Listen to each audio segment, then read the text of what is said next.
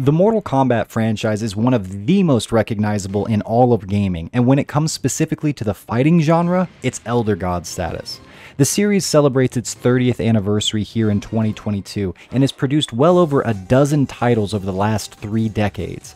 We've come a long way since the original 7 characters that made up Mortal Kombat 1, as the cast has evolved 11-fold over the years.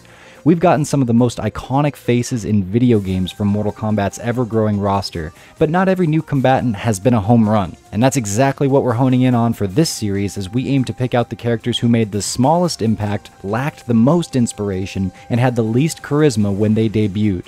We're splitting the franchise into 3 distinct chapters: the early 2D games, MK1, 2, 3, and Trilogy, the 3D games, MK4, Deadly Alliance, Deception, and Armageddon, and then the NetherRealm Studios' modern-era games, MK 2011, MKX, and MK11. Today we're focusing on the first chapter as we note which characters were introduced for their first playable appearances in each title, and which of those were just the biggest strikeouts in each respective game. Also, yes, there are other spin-offs and non-fighting Mortal Kombat games, as well as some handheld versions, but we're sticking to the standard console fighting entries for this list here. I'm John Velociraptor Guerrero for EventHubs, and these are the worst characters introduced in each Mortal Kombat game, MK1 through Trilogy. Round 1. Mortal Kombat. The first Mortal Kombat has a meager 7-character cast, but every one of these fighters has proven to be a success, as they've all been brought back numerous times in sequels, and they're all renowned in a similar manner to Street Fighter II's World Warriors. Now that said, we're still picking a worst from this iconic roster, so let's eliminate our way down to a least best of this bunch. Scorpion and Sub-Zero are poster boys for the franchise, and 2 of the most iconic characters in video games of all time, they're out. Sonya Blade and Johnny Cage both have plenty of charm and memorable moves, and Raiden's the freaking god of thunder and lightning. They're all out too. This leaves us with just 2 playable combatants left, Kano and Liu Kang. Now, you'd think Liu would get a free pass here as the main protagonist of the franchise, but honestly, he's always been kind of a bland hero who, well, is almost always elbowed out in popularity by other more interesting picks. He's at his absolute blandest in MK1 as a kind of Bruce Lee ripoff who comes across as more annoying than charismatic. He doesn't yet have his most iconic move in his bicycle kick, and his fatality probably isn't even fatal.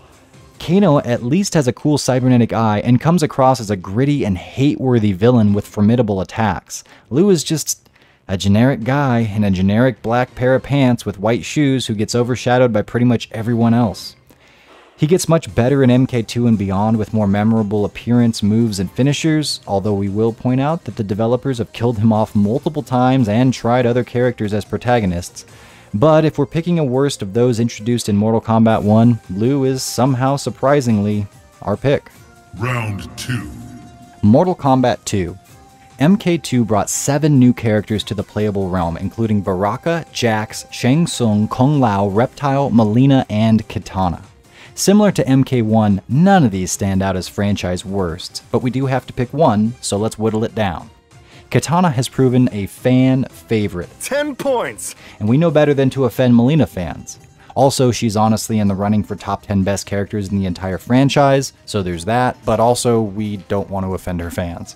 Shang Tsung is arguably Mortal Kombat's best bad guy despite never really being the most powerful and never being on top of the totem pole, and Jax was easily one of the coolest new additions to MK2.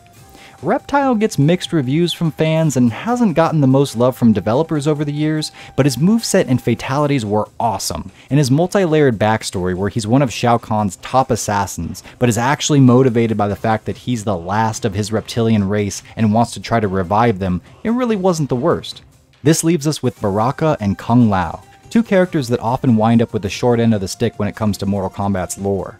Baraka is essentially a grunt or a kind of jobber who is often tasked with doing the dirty work for the bad guys, and Kung Lao has never really escaped the shadow of fellow Shaolin monk Liu Kang, and has been sacrificed to bolster other characters' status more than once. Oh, and also he's a pacifist in Mortal Kombat. Both characters have cool gimmicks as Baraka has vicious swords that protrude from his arms and Kung Lao has a bladed hat, but these 2 made the smallest splashes of the MK2 newcomers.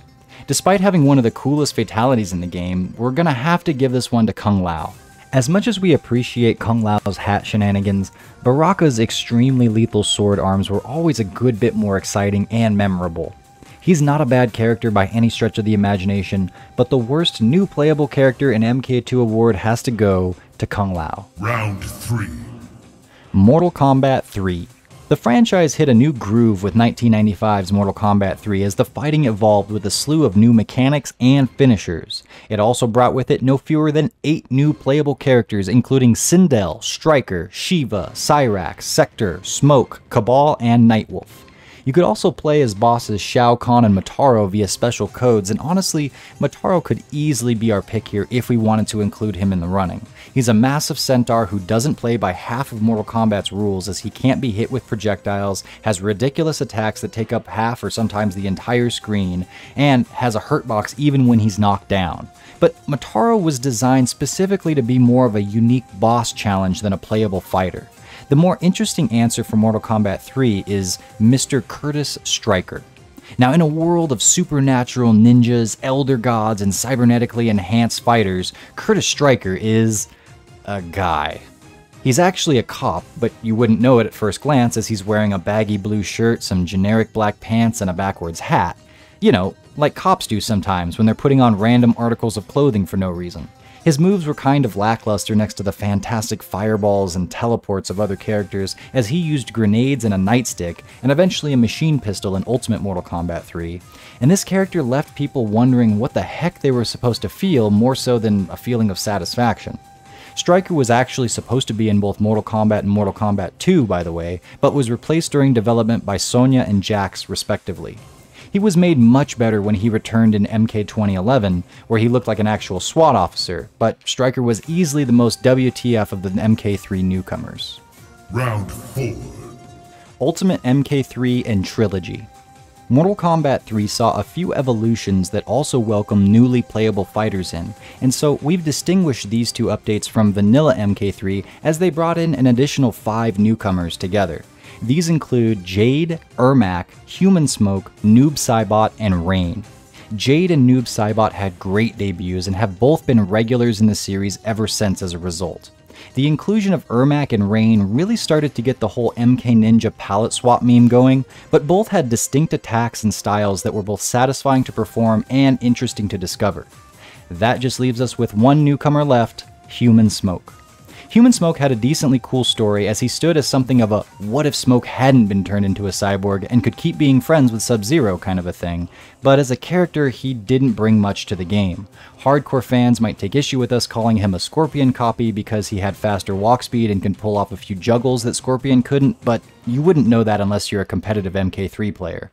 He otherwise had Scorpion's spear, teleport, and even combo animations.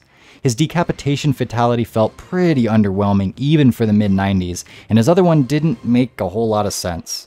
Like Striker, Human Smoke would become a much cooler character in 2011, but felt widely uninspired when he was first introduced in Ultimate Mortal Kombat 3. So what do you think of our picks? Do you agree with our choices of Liu Kang, Kung Lao, Striker, and Human Smoke? Or are there other characters who should take their places as the weakest new additions in each game? Chime into the comments below with your thoughts, and please like this video and subscribe if you enjoy this content. Once again, I'm John Velociraptor Guerrero for EventHubs. Thanks so much for watching, and we will see you in the next video.